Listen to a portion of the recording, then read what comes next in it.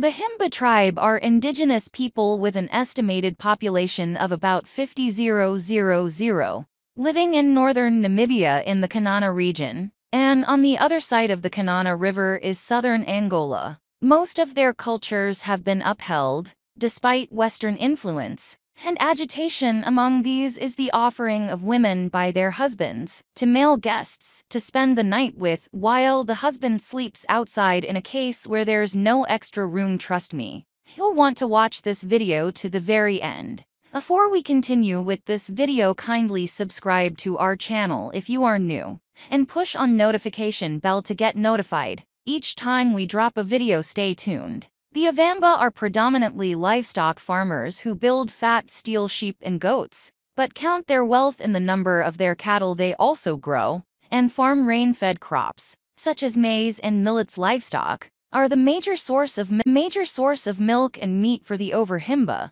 but the Himba men and women are accustomed to wearing traditional clothing that befits their living environment in the Kunene region and the hot semi-arid climate of the area. In most occasions, these clothings consist simply of scat-like clothing made from calfskins and sheepskin, or increasingly from more modern textiles, and occasionally standards for footwear. The Wahimba are a polygamous people where several Himba girls are married off to male partners selected by their fathers once they attend puberty. Most of their cultures have been upheld despite Western influence and agitation. Among these is the man comes first tradition. The woman has little or no opinion in the decision-making. Submission to her husband's demands come first. It is customary for the woman to engage in daily activities of milking cows, taking care of the children, while the men go hunting, sometimes living for long periods of time. In the Himba tradition,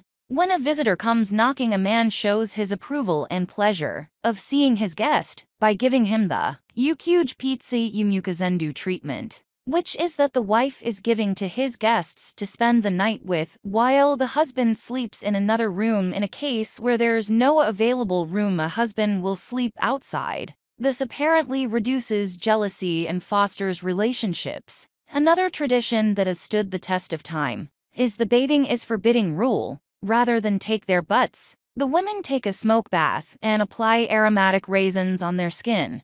They are also guided by the belief that the color red signifies earth and blood. The red skin is one of the things that makes them extremely unique. The red oak gray cream that the Himba are famous for is made by pounding the ochre stone into small pieces. After that, the fragrance are mixed with butter, slightly heated using smoke, and applied on the skin.